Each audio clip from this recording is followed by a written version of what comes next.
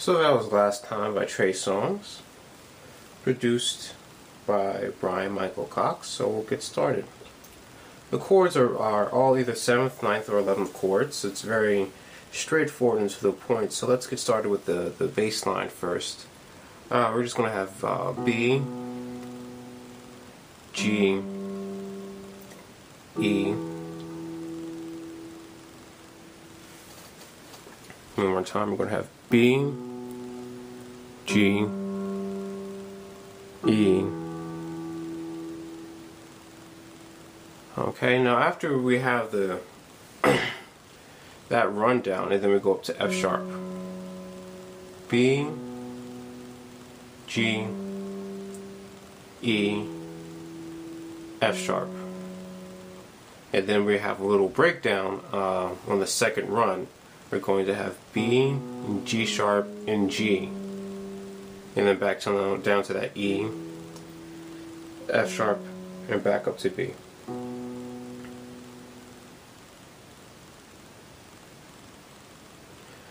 And that's the entirety of the song for the bass notes. And now you can add on, later on I'll show you can add on full chords. So we're going to have either 7th or 9th, as I said earlier, in the left hand section. And then when you add in the right hand section, you're going to have these very large grouping of chords.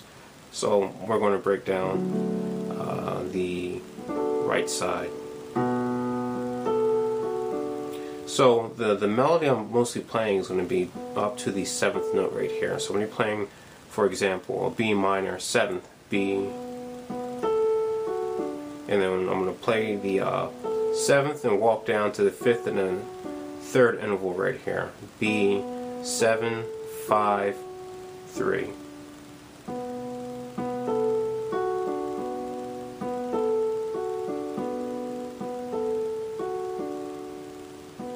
And I'm going to play that for the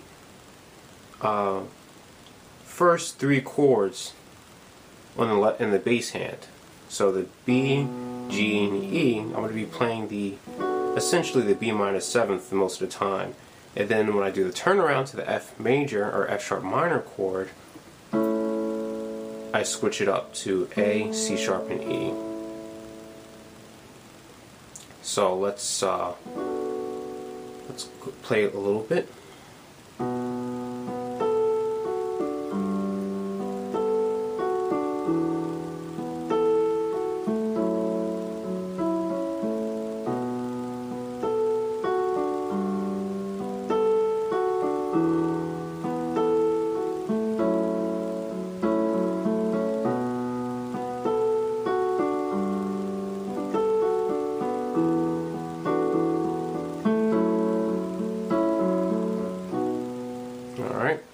So you can vary that chord in the right hand as much as you want. You have a lot of freedom with it because it's simply the 7th chord.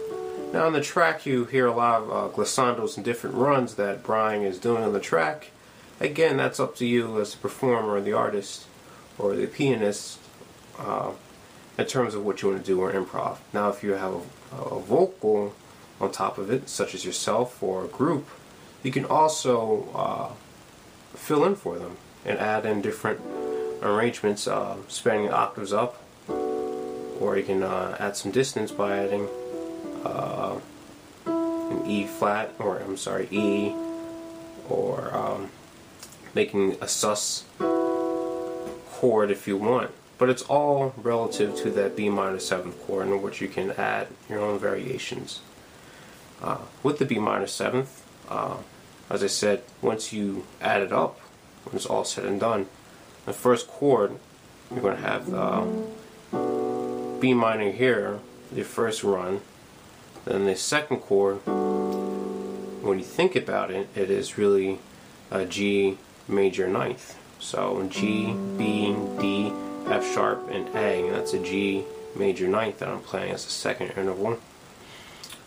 When we add in the bass hand again, we're going to have E, again 9th, E, B, D, F sharp, and A. So maybe not exactly, sorry, yes, it's a 9th. So E, B, D, F sharp, and A.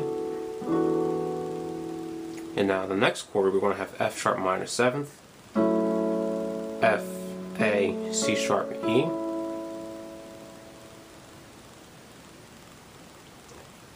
And the next chord we're playing is going to be a walk down of B minor 7th, E major with a G sharp bass, which is G, B, D, F sharp. So when we do the dissonance right here, we resolve it by going back up or going back down to G major 7th and down to the E minor chord, then back up to F and back to B. So very slowly once again.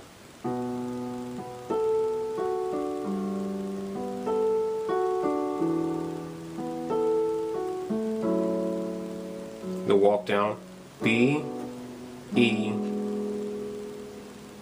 and G, E, F sharp, and B minor. Now when I play that turnaround for the G major chord right here, I'm shifting down from the B minor 7th and just playing a standard G major 7th chord. Now I could play the 9th if I wanted to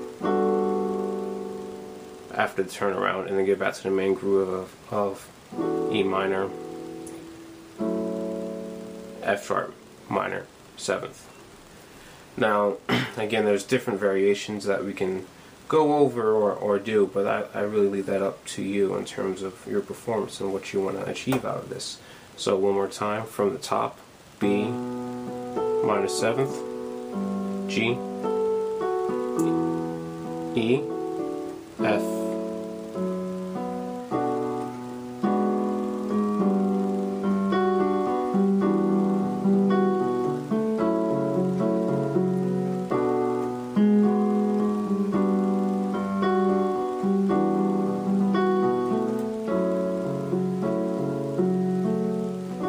and you can end it on a B minor 7th. So this entire song is basically an exercise in 7th and 9th chords. You have your little dissonant effect of the E major into G, but it resolves very nicely, and that's a totally very beautiful switch over. And chords are always provided in each lesson, and I definitely believe this will be a very quick lesson. Bryan Michael Cox, Trey Songz, Last Time.